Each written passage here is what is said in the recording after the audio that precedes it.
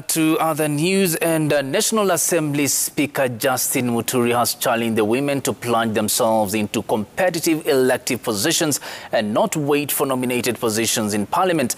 Speaker Muturi urged women leaders holding elective positions to mentor and support their fellow women so as to increase their numbers in Parliament and other elective areas. Muturi was speaking at the University of Embu during the annual Embu County Professionals Development Association Forum. Women are always arguing that the reason why they don't participate is because they are not used. But you have been given 5 years, you competed only among fellow women.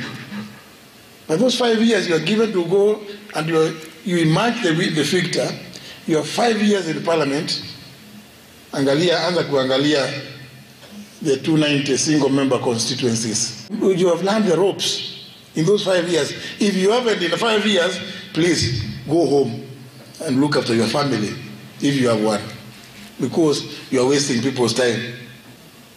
Let another woman go to come in your county. That way, we build a bigger team of women political leaders.